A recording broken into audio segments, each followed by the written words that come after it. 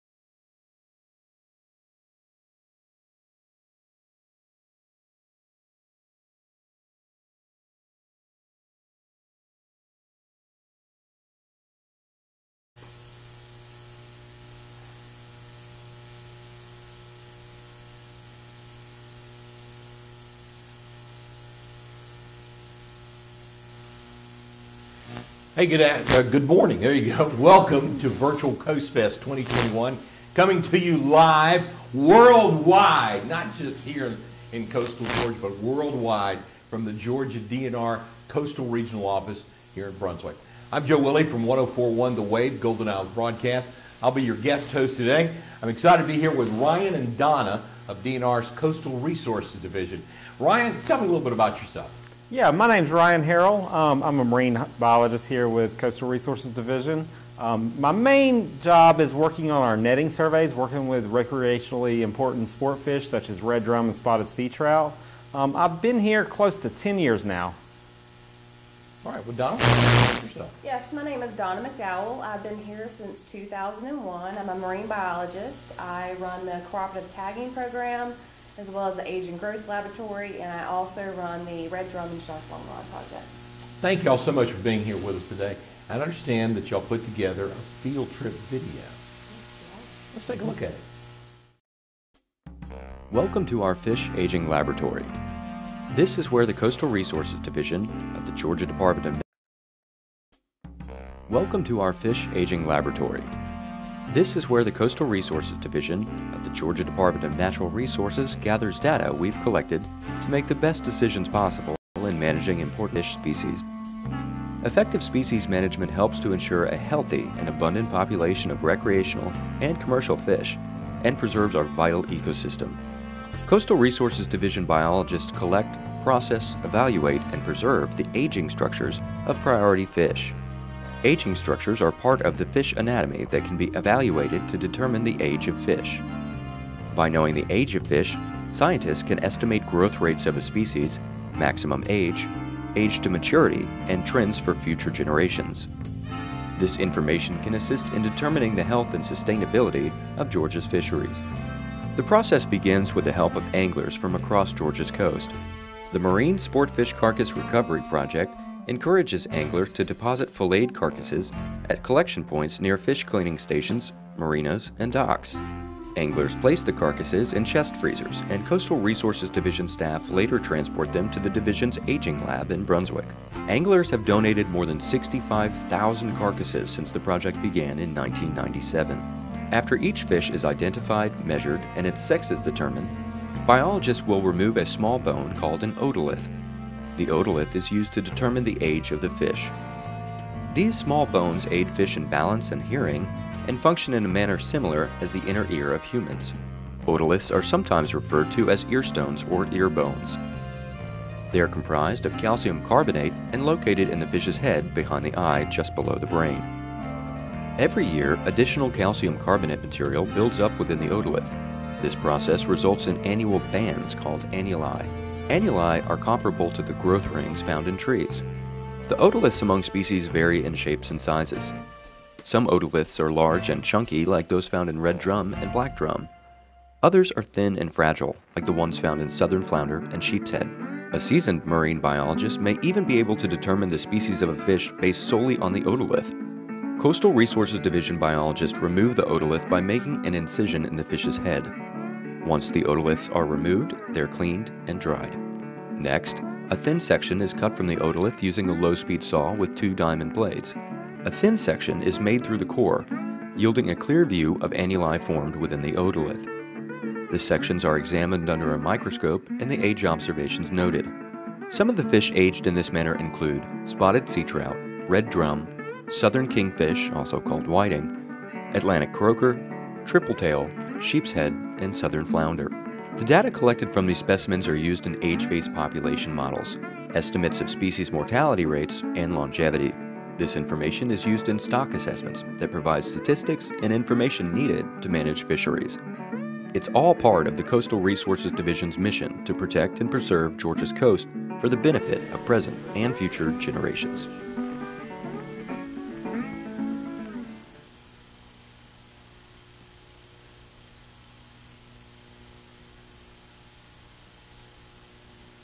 What a great video. Quick reminder, you can ask questions via Facebook and YouTube. Go to Coastal GADNR on YouTube or Coast Fest on Facebook. And we want to welcome the high schoolers and the middle schoolers for being with us.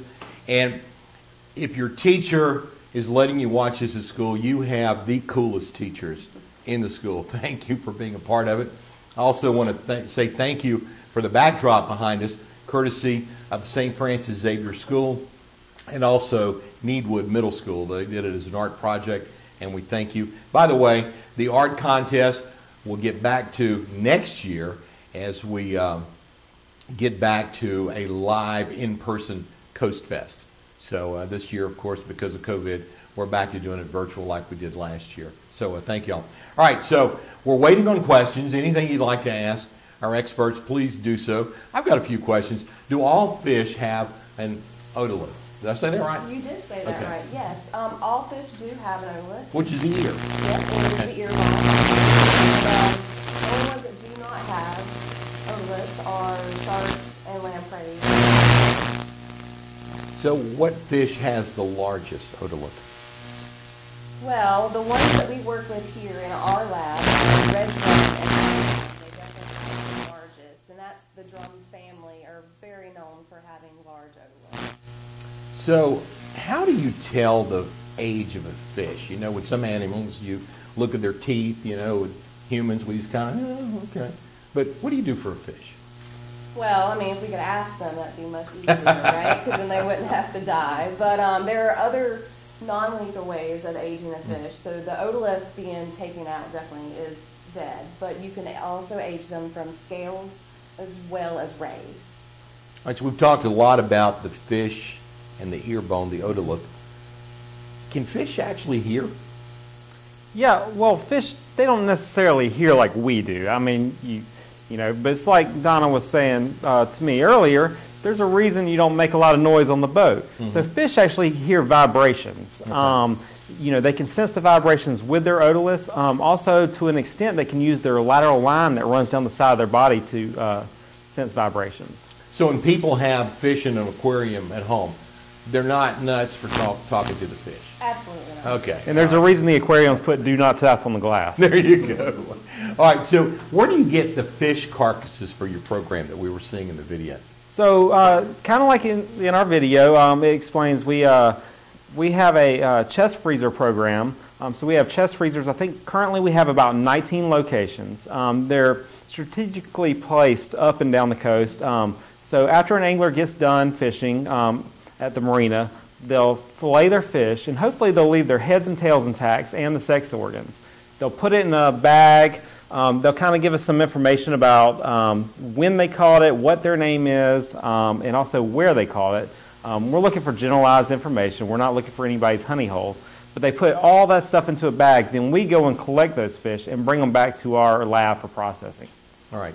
We don't have to do a pinky swear that you won't give up the honey hole. No, Okay. we're not giving up the honey holes. Okay, because I know some fishermen are going, oh, there's a Exactly. government. I don't know about that. but, Exactly. you promise. But if you don't write clearly, Okay. we can't mail you your reward. So Okay. You got to get the reward. we got to be able to read it, yes. So what species of fish are the most abundant?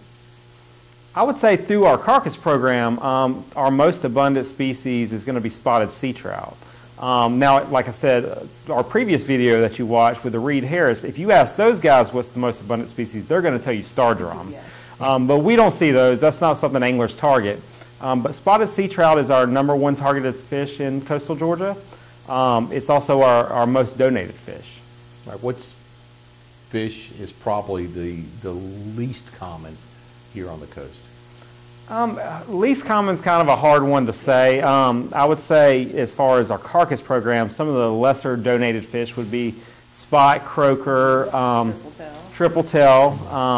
And also, you know, in the video you saw a red snapper on there. We do a mini season, the federal government does a mini season for red snapper, and we collect that data during that mini season. So we only see those for a small, short time frame. So you do a lot of tagging of fish as well. Yes. So not only do we tag as biologists, but I also have anglers who come to me asking if they can enter into the tagging program. And I pretty much set them up with a tagging kit that has a tagging applicator, 5 tags, and a little instruction pamphlet. And I just kind of send them out to tag fish for me. And they'll give me the card back and let me know pretty much where they tagged it, how big it was, and what date they tagged it. And that way, whenever somebody calls or goes online to our website and reports that, I can also put all that information together, and then I can create a report that I send to the angler that tagged it, as well as the angler that recaptured it, so that everybody knows what distance that fish traveled and how far it grew. So not only do we have yellow tagged fish, we also have pink tagged fish. And those fish are treated a little differently because you actually get $100 for catching that fish. Everybody today will be going looking for pink tagged fish. Yes, but you got to follow the rules. So that says you have to remove that tag. So that tag has to be removed and either mailed in to me or brought to me to the office before I'm able to start that process. Okay, so I'm out fishing. I catch this certain fish. I've got the kit that you gave me. Yes. I put it on. I tag it. Yes. Throw the fish back out. And then my buddy catches it the next day or some days afterwards. And they report it as well. Yes. I had one guy who actually tagged a fish. 3 months later, recaptured it. He did. 4 months after that, recaptured it again. Wow. So I'm not sure if he knew there was a free meal involved. All right. When we're talking about tagging fish, one of the things that I know that y'all are looking at is how fast fish reproduce. What fish is the fastest when it comes to reproducing? Well, as far as reproduction goes, you know, I'm not necessarily sure it's the fastest, but one of the, like I said, one of our most important sources is spotted sea trout. So they can actually reach maturity within the first year and be able to spawn within the first year of life. And they spawn from about mid-April through September. And once spawning season begins, they can actually spawn every 2 to 7 days. Wow. How else can people get involved besides donating the carcasses? What do they do? Definitely reaching out to me and the tagging program will be another great way to do that. And it's always fun to hear that your fish got recaptured and to know that it's still continuing to gather information, because a lot of the anglers that I deal with don't take the fish. They actually like to release it with that tag so that you get multiple recaptures. Yeah, so we'll get movement from that, and also we'll get growth. So when you tag it the first time, somebody tags it the first time, they take a measurement. And then when it's recaptured, the next person takes a measurement. So we're able to look at the growth rates in between that time frame too. Or bad measurements. It happens. That happens in construction. All right, so thank you so much for watching Coast Fest, the virtual edition. Now, we want you to get involved too. So what we would like for you to do is go to Facebook or YouTube and ask questions. We're going to sit here for a while and find out what's on your mind and ask the questions and get some answers. So feel free to do that. How did y'all get in this job? This is a cool job. How did you get involved with it? I'll start. So I've always been obsessed with fishing. I went to school to actually learn how to become a better fisherman. Honestly, it didn't work. But after I went to the University of Georgia, go Dogs, after UGA, I began working with them with their sturgeon research up in Darien, Georgia. I was doing gill netting for sturgeon, and all of a sudden a job became available here for gill netting in the Altamaha River, and that's something I'd already been doing. So I kind of lucked out, got in here, fell in love here, and I've been here ever since. So how did you get involved? Yeah, so I actually am born and raised here in Brunswick, Georgia. I grew up on a shrimp boat. My dad's family are shrimpers. My mom's family owned the fish market. So I guess I kind of cheated a little bit, but I knew ever since the 7th grade that that's what I wanted to do, was be a marine biologist. So I decided to go to Savannah State University for my bachelor's degree. And before I even graduated, we went to a field trip on the RV Anna before the RV Reed Harris. And we did a little field trip, and I kind of got talking to some of the mates and really interested in the job here. And later on, something opened up, and they gave me a call and asked me if I wanted to apply. And I applied and got the job. And I started off in the krill project, and then started doing some netting project as well. And then I kind of morphed over into the aging lab and the longline project. Great. Thank you. Let's go back to sturgeons for a minute, because I'm fascinated by the sturgeon fish. It's a prehistoric fish. It is. It is. It is. And we have two types of species here in Georgia. We have the short-nosed sturgeon, And then we have the Atlantic sturgeon. The Atlantic sturgeon can grow massive. If you're ever in some of our sounds near the rivers during the summer months, you'll probably see them jump out of the water. But they're just very interesting fish. And that is a protected species, both Yes, of them, right? both species are protected. All right. So y'all have done some cool stuff. Do you get to go out and jump in the water and hang out with the fish occasionally and did some scuba diving? Is that part of your job occasionally? We do get to Yes, scuba dive we do. occasionally, yes, on some of our artificial reefs offshore. All right. So you get to fish and swim with the sharks. Yes. Yes. We do. Any unnerving events happen then? I can't say that I've had any unnerving events, No. but I'll take you Thankfully. someplace. yeah. All right, so if you've got some questions, still got some time, Facebook or YouTube, and just go to that, you'll find us. It's Virtual Coast Fest 2021. Once again, thank you to all the folks, the kids that did a wonderful job with the art projects. This is from St. Francis Xavier and also Needwood Middle School. Now, we were set to do, again this year, an art contest, and because of COVID, they put a stop to it, and they said, okay, we're not going to be able to do that.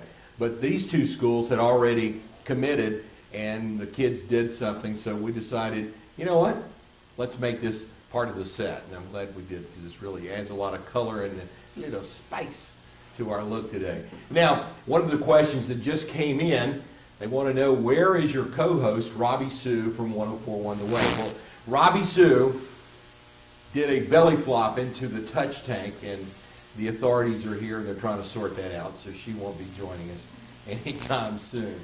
So I guess that's the last of our questions. Do we have any more?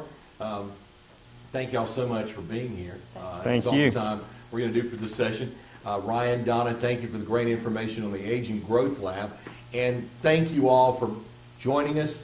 And we'll be back at 2:15 this afternoon with more of Coast Fest, the virtual edition.